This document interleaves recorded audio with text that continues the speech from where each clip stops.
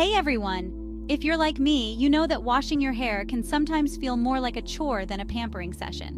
But let's change that today. I'm here to share my top tips to transform your hair wash routine into a refreshing experience for you and your locks. Let's dive in. First things first, let's talk about water temperature. While super hot showers can be tempting, they're not the best for your hair.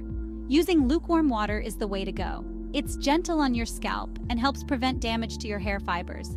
Keep it cool for the final rinse to lock in moisture and add a beautiful shine. Now, choosing the right shampoo and conditioner is crucial. It's not just about the brand, but also about what suits your hair type. Is your hair dry, oily, or maybe color treated? Make sure to use products that cater to your specific needs. And remember, a little goes a long way. You only need about a nickel-sized amount of shampoo, especially if you wash your hair frequently. Here's a pro tip.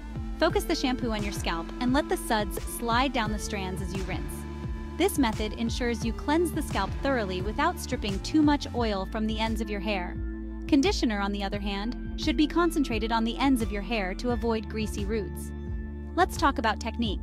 When applying shampoo, gently massage your scalp with your fingertips in a circular motion. This not only cleanses but also stimulates blood flow to the scalp, promoting healthy hair growth. No need for rough scrubbing, let the product do the work. And what about drying? Rubbing your hair vigorously with a towel might seem effective, but it actually causes breakage and frizz.